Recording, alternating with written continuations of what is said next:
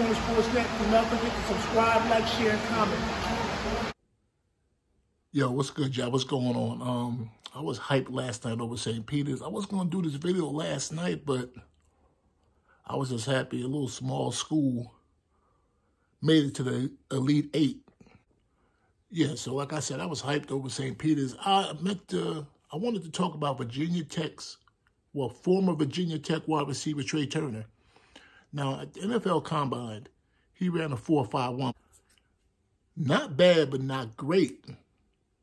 I mean, this class of wide receivers is stacked. You might have 6 or 7 going the first 2 rounds. So Tre did something unorthodox. He participated in 2 pro days on the same day.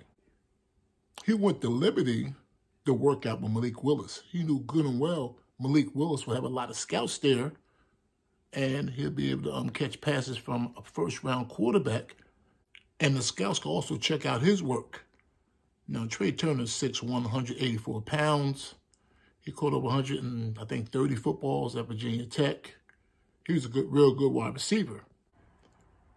So after participating in that pro day with Malik Willis, he went to Virginia Tech's pro day, and he did all the drills and everything. Now, I don't know the distance between Liberty and Virginia Tech.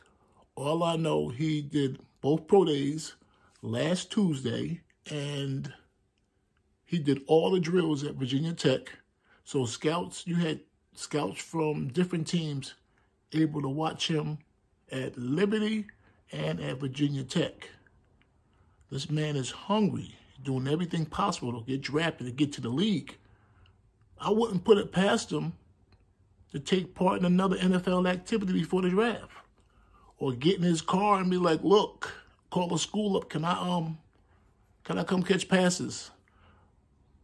I know you're having a pro day today, and I don't want to infringe, but I'm just trying to get drafted high. Show the scouts what I can do. He's that kind of hungry. Now, what NFL scouts are saying about Tre is that yards after the catch, he's a tough runner. And in Virginia Tech's run-first offense, he's a real good blocker, y'all. And he was really never the feature, but he's athletic.